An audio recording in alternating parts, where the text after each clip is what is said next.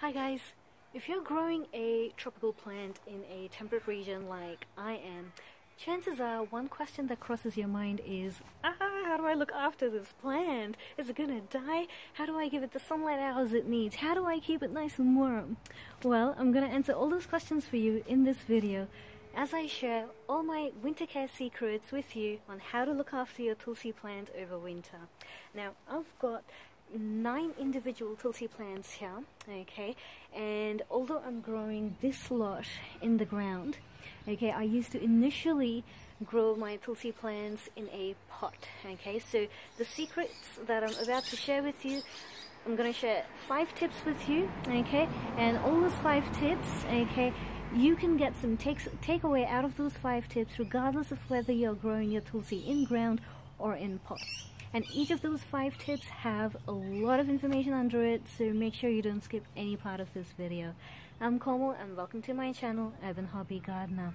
Now, in case you're new here, I make free educational videos to empower you on your gardening journey. So if that's of interest to you, I invite you to subscribe to my channel and press that bell icon so you don't miss my videos. And if you're on Facebook, I post a lot of tips on there too, so be sure to check out my Facebook page, Urban Hobby Gardener. Okay guys, let's get started.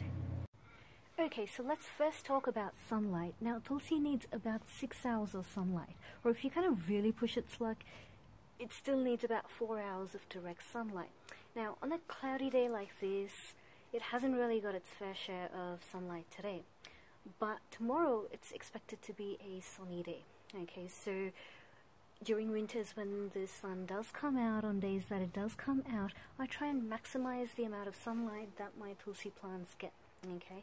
And the way I do this is, before I put my Tulsi in the ground, I selected a position where it gets maximum amount of sunlight during winter, okay? So I have planted this in my north-facing garden. Now remember, I'm in Southeast Australia, so in the southern hemisphere, our north-facing garden is the equivalent of a south-facing garden up in the northern hemisphere, and that's because in the southern hemisphere the sun travels along the northern skies.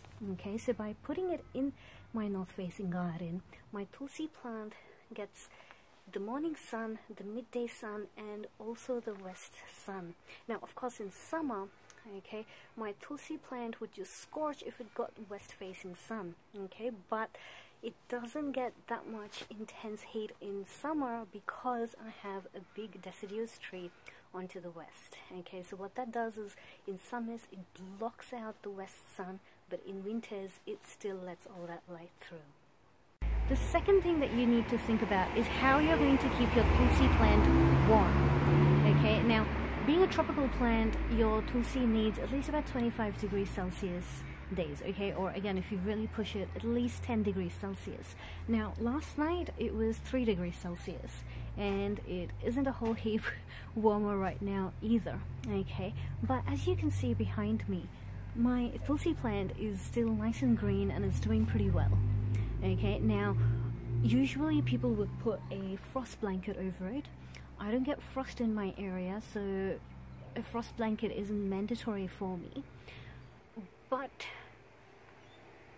you can argue that I should have put a frost blanket here, but the reason I don't is because I don't need to.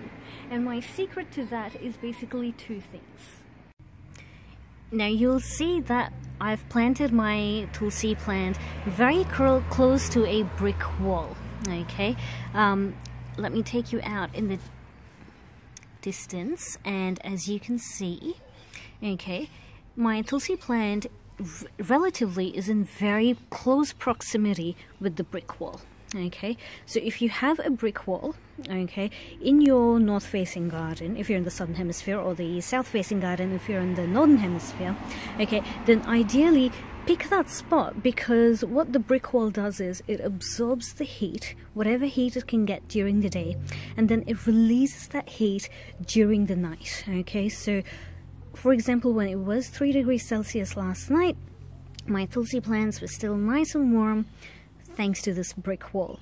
The other thing I do is, I'll take you in a little bit closer, you'll see, you know, I've put like some leaves around my plant. I haven't put, you know, a lot of leaves around my plant, because I didn't want that, you know, it retains a lot of moisture, because that could possibly rot my Tulsi plant, okay? But I've kept just enough leaves around it to kind of keep the soil a little bit warmer, okay? Now, because it is such a thin layer, it obviously won't kind of keep the soil super warm, okay? But it keeps it a tad warmer than what it would otherwise.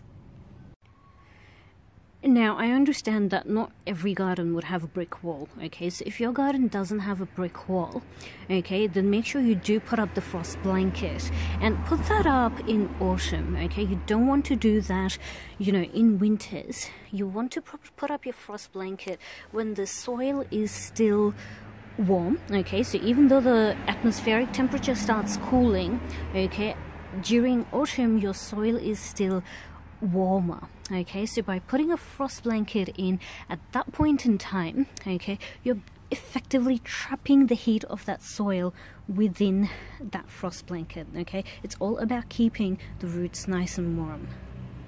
Now, if you are growing your Tulsi plant in a pot and you're able to move that pot, okay, the ideal thing to do is bring that pot indoors, okay?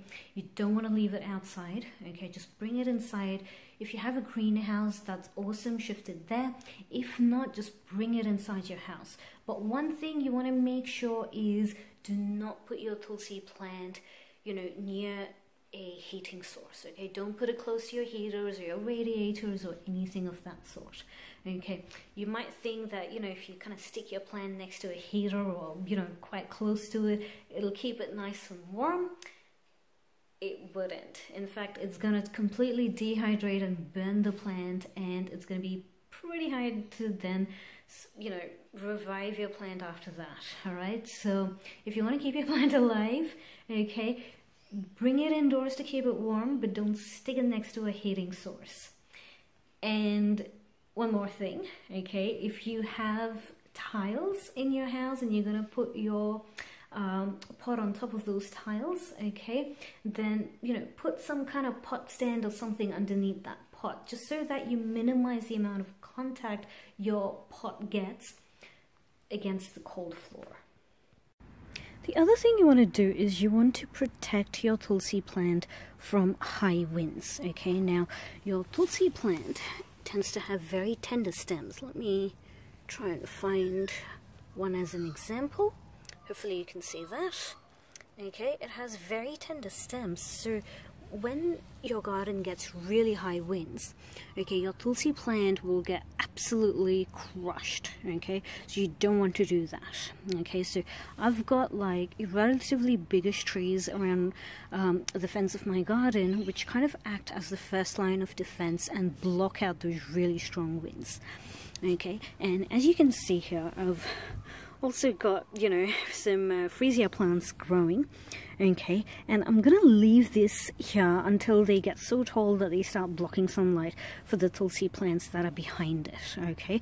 So this by itself isn't the best defense from wind, but given the first line of defense, this kind of is like my quasi, technically third line of defense, because we've got a couple of other things there as well, but this is kind of quasi my third line of defense. So by the time, you know, those winds really hit my Tulsi plant, the, you know, absolute force of it has diminished significantly.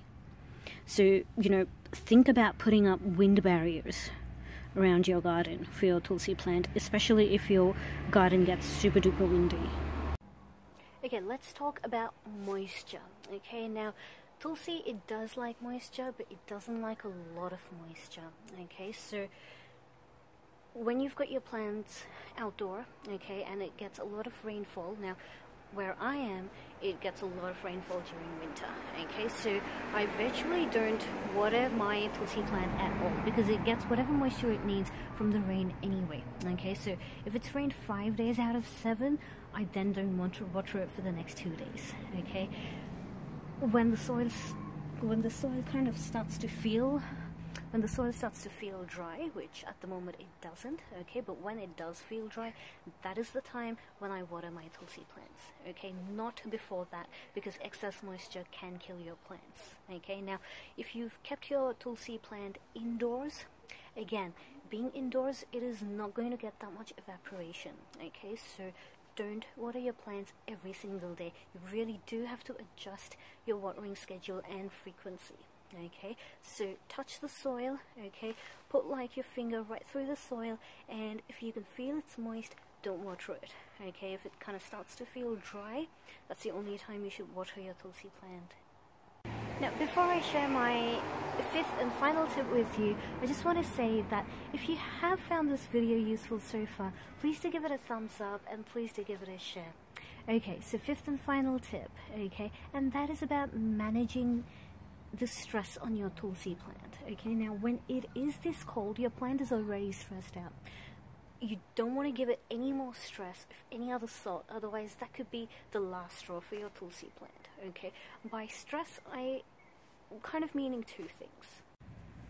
Okay, so one kind of stress comes around when you're pruning these seed pods off. Okay, now obviously that needs to be done frequently so your plant doesn't die, but you really need to be careful of the timing at which you prune your seed pods off. Okay, if you do it too early in the morning when there is dew on your plant, when when it is absolutely freezing cold, okay, that puts a lot more pressure, a lot more stress on the Tulsi plant. Okay, so make sure you time the pruning of the seed pods kind of around midday, or maybe on a sunny day where you can. Okay, so that's kind of one part of the stress management.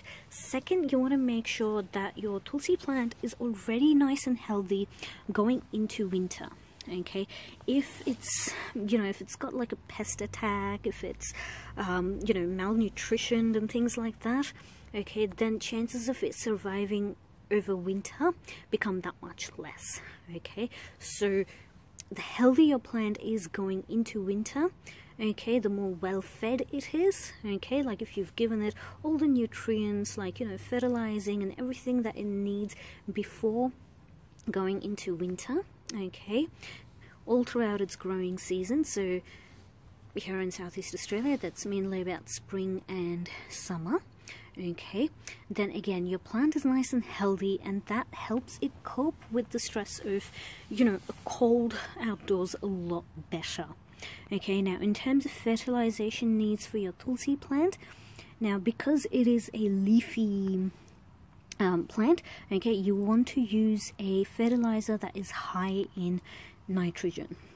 Okay, so those were my 5 tips, okay, of how to keep your plant not just surviving but thriving and happy over winter in a temperate region. I hope you found that useful. Until my next video, happy gardening!